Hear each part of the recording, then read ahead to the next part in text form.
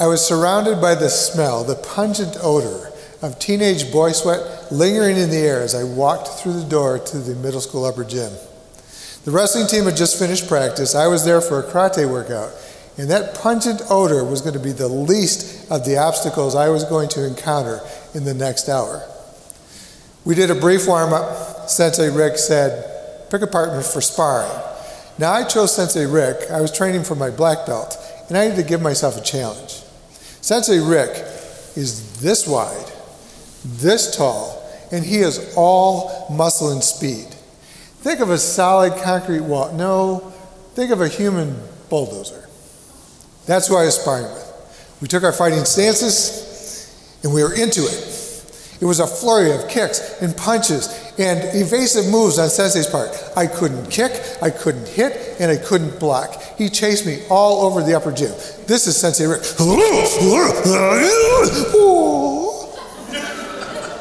This is me.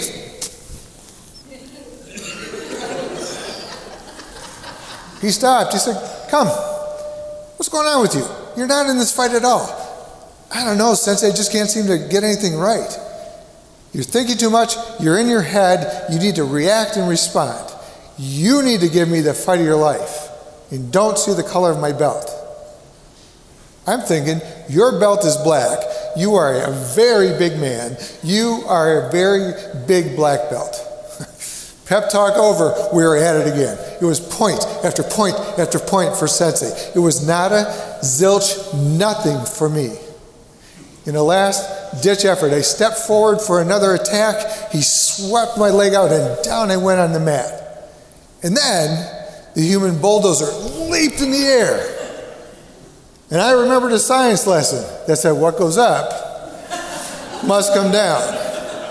And sure enough, Sensei Bulldozer started to descend. I lashed out with my foot. I caught him at the ankles, and I turned him from vertical to horizontal. Let's freeze that bulldozer there for just a second. What would be going through your mind? What would you be thinking? Dude, roll. I know, right? I was thinking, did I turn off the iron? Too late, I'm going to die. Did I close the garage door? Again, I'm going to die. Who cares? Did I call my mom? Too late. And he slammed down on top of me. Easily rolled off, stood up, stopped the class. I did a quick body check. Nothing broken, still breathing. My pride was hurt. We stood up, we bowed, shook hands. He stepped closer. He said, you have to move out of your own way to be successful. He walked away. I'm over here going, move out of my own way to be successful? You know, I couldn't wrap my head around it. It should have been obvious, but it wasn't. I thought about it the whole rest of the workout. As I was walking out the door, I had to step around a gym bag that someone left in the way. As I'm walking down the steps, I thought, what a weird thing. Someone just left that in the way. It's an obstacle in the way. I was an obstacle in my own way. On the way home, I wondered, was I doing that in my relationships, my job as a teacher, my role as a leader? What about you? Are you that person who's keeping the team from completing the project on time? Are you the leader who says, communication strategy, we don't have time, we don't have resources? Now I paid attention.